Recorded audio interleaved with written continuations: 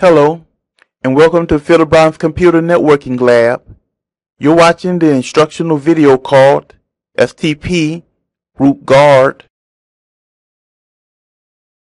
Root Guard is a Cisco proprietary feature which protects the spanning tree topology from changing when unexpected superior BPDUs appear. A switch port with root guard on it will move into the root inconsistent state if it detects superior BPDUs. In this state, the switch port will not forward any frames. Root guard can be enabled on a per port basis only. However, the port will return to forwarding state after the superior BPDUs stop.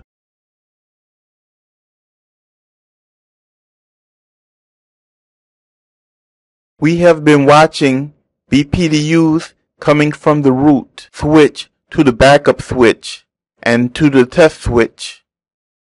Now let's turn on the unauthorized switch to view how it takes over the spanning tree topology by making itself the root switch. Notice that the BPDUs are now originating from the unauthorized switch and not from the root switch anymore. This has caused a change in the spanning tree topology.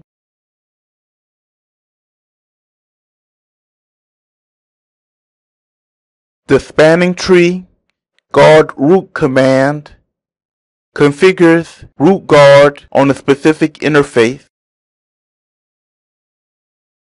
The root switch is sending superior BPDUs to the backup switch and the test switch. Suppose an unauthorized switch is connected to the test switch with superior BPDUs.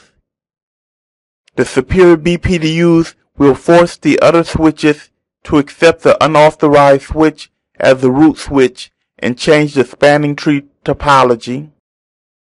Let's set up root guard on all the test switches ports that should never have other switches connected to them.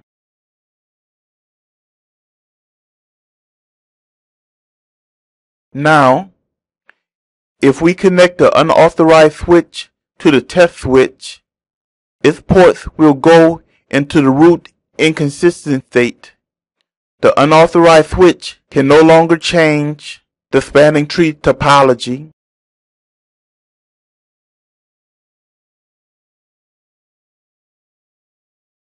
We have just looked at a method that can be used to ensure that an unauthorized switch will not modify the spanning tree topology of a network.